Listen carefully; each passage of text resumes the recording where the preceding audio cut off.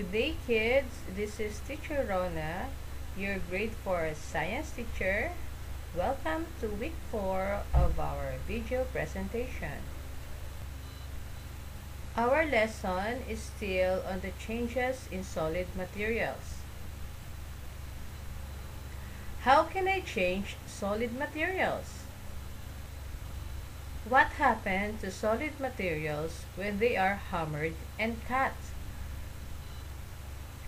Our lesson for today is all about changes in solid materials when they are hammered and cut. Hi kids, good day to all of you. I am Kat the Cutter who lives in this material world.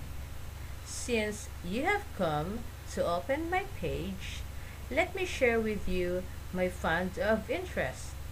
Let's play and learn together. Would that be interesting? Don't stop. Let's continue exploring. Look at the picture. What is he doing? What do you think are the changes that will happen to the paper after it has been cut? Can you name other solid materials found in your home, school, and community that can be cut? What is cutting? Cutting involves the use of physical forces to cut an object. It may be blade, scissors, or other mechanical tools into physical contact with the object being cut. Remember, always be careful in handling pointed and sharp objects like scissors. Remember, solid materials can be cut.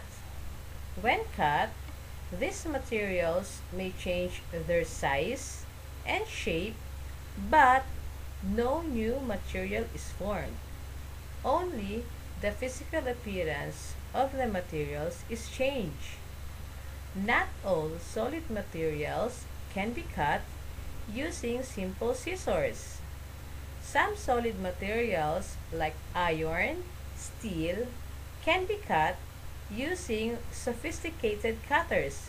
Example, metal cutters or machine cutters. Let me introduce to you my other friend.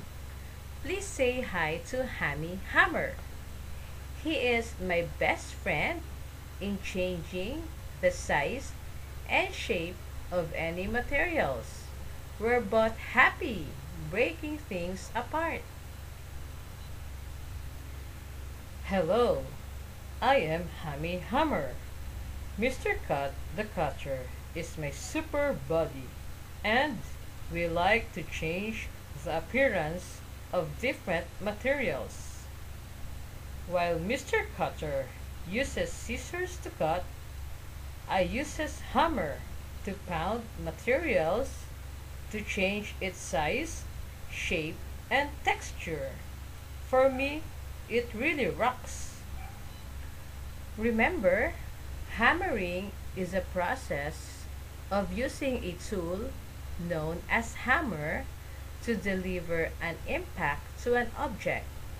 This is usually to drive nails, fix parts, forge metals, and break apart objects.